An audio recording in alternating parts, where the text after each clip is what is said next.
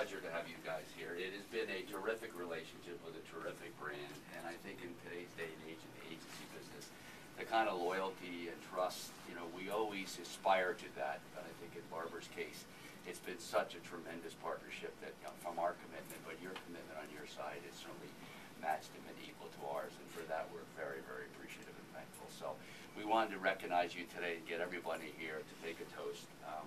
Everyone who has touched and worked on the Barbour business, I always tell them, you know, you don't know how lucky you are because, you know, you got an A client and putting up that New York store and then the Boston store and so forth. So, but again, it's really the relationship we've built, and the trust and confidence is something I think that we certainly respect, and it's something we aspire to. So on behalf of everyone at Cone, thank you. Well, thank you. We wanted to really give this to you guys in recognition and so forth and say thank you. And it says Barbour, it says 20 years, valued partner and friend from Cone. So very nice. Thank you very much.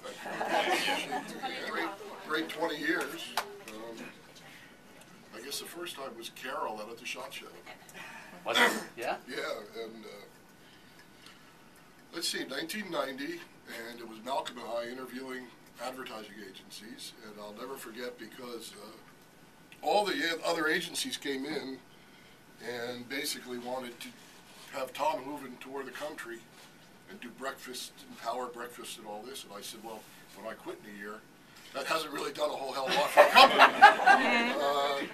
So Carol was the first one to come in and said, we just want to form a partnership and work as a team. And Malcolm said, that's it.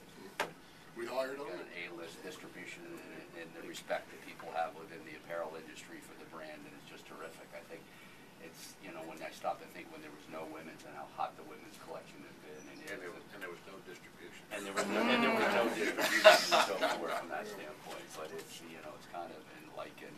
And I used to know Barbour and used to have a lot of respect because they always came across as just so classy. And back to my Timberland days from that standpoint, we didn't worry about them because they were a little bit small in those days and so forth. But even the big guys recognized what Barbour has done from a brand standpoint.